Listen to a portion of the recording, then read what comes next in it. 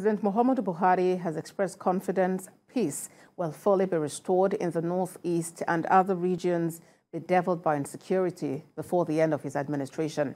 The president gave the assurance through his chief of staff, Ibrahim Gambari, at the inauguration of 804 reconstructed housing units in Ngaranam community of Mafa local council. TVC News' Jesse Tafida reports. Ngaranam was one of the communities ravaged by Boko Haram insurgents in 2015, resulting in the displacement of hundreds of families who before now had taken refuge in IDP camps. These housing units was constructed with the Regional Stabilization Facility funded by the federal, Borno state government in collaboration with the United Nations and the international community.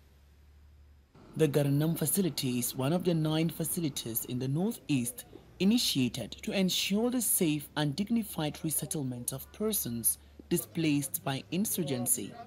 This project. President Muhammadu Buhari is represented by his chief of staff, Professor Ibrahim Gambari, at this event. He expresses the federal government's commitment to rebuilding all destroyed communities and restoring normalcy in the region. He praises the state governor, Baba Zulum, for his commitment to catering for the needs of his people who have been victims of insurgency.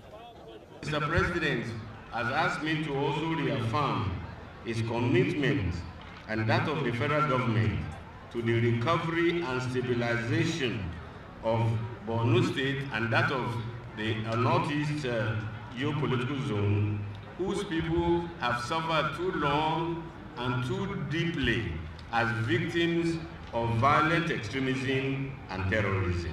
We're here to support you and we'll continue to support you until you don't need us. Each household that will be resettled in Ngaranam will be supported with a grant of 100,000 naira, cattle, food and non-food items. This project is no doubt a great contribution to our stabilization and development effort. It is an example of how we want to ultimately see people from each of our 27 local government areas settled back in their communities and build back their lives. We have a long way to go.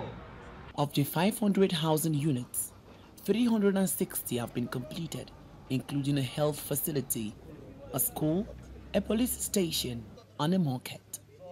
Jesse Tafida, TVC News, Maiduguri.